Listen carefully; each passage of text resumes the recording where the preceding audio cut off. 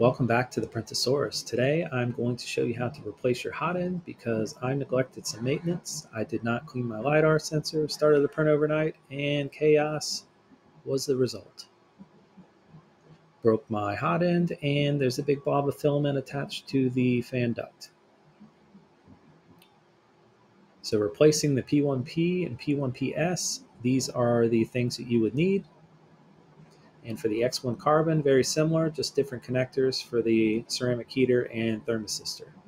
So on the X1 carbon, that's what I'm using as an example.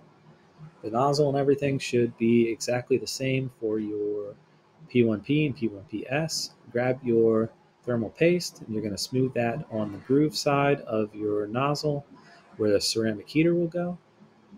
Once you've got that done, put a little bit of paste on the hole where your thermistor will go. And I like to use the packaging to spread everything out. It's a little cleaner than using a Q-tip.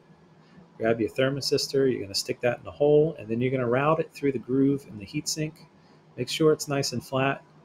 Be careful with that because you don't want to snap any of the wires or pinch it anywhere. And then grab your ceramic heater. You're going to set that in the groove on the nozzle, and then grab the retaining clip. Again, pay attention to those wires. You don't want to pinch anything. You don't want anything to rip or tear, break. And once you've got that in place, check those wires again. Make sure everything is routed nicely in that heatsink groove.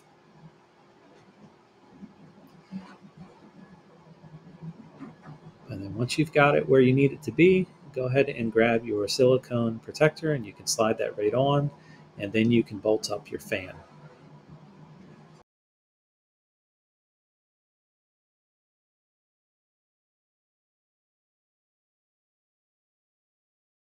All right, next up is getting everything connected again. Your ceramic heater goes in that top plug. To the right of that is your hot end cooling fan. And then right below that is the thermistor. Then you're going to slide your hot end in place, aligning it with those two screw holes, and screw it down. And as you can see here, we are back up and running. Everything's printing great. What I always do after I do any hardware type maintenance is another machine calibration, just to make sure things are working. And everything's doing good.